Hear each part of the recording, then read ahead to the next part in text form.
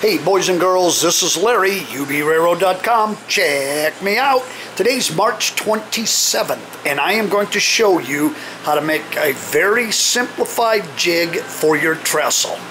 Now you see what I got here? I got just a bunch of scrap pieces, and I'm going to hot glue them right down to my workbench because they'll just pop right off when you're done. But the main thing, the first thing you want to do is you want to get a square line. You see the red line? This is perfectly square. That's always your center bent. Now, I don't know how wide you're going to make yours. They use ratios when they built them. 2 to 1, 2.5, 3, 3.5, 4 to 1, so on. So the only thing I can tell you is when you decide how far it is from this one to this one, then that's your starting point.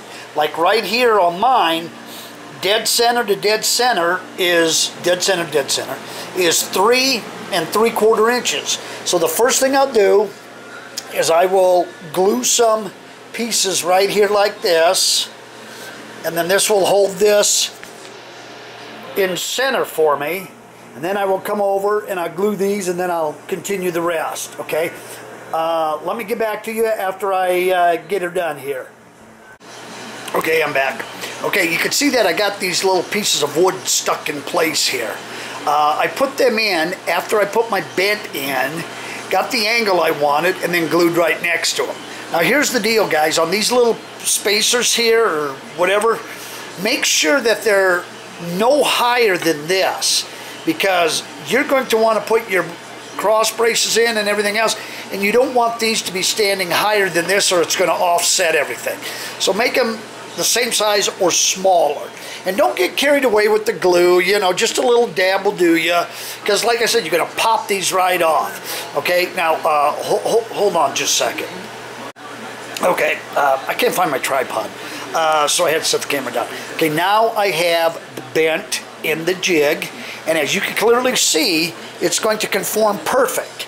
So when I put my cross brace across here, all of this is in alignment with the other ones I did. So everything on that bridge will have these kind of angles, okay?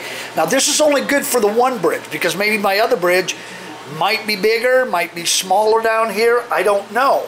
Because I'm not using the standard ratios of 2 to 1, 3 to 1.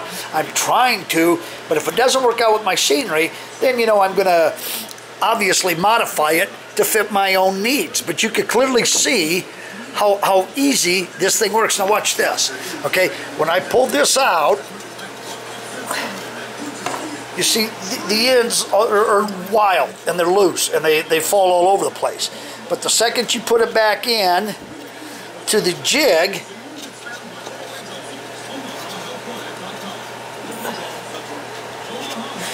when you put everything back into the jig, everything lines up again.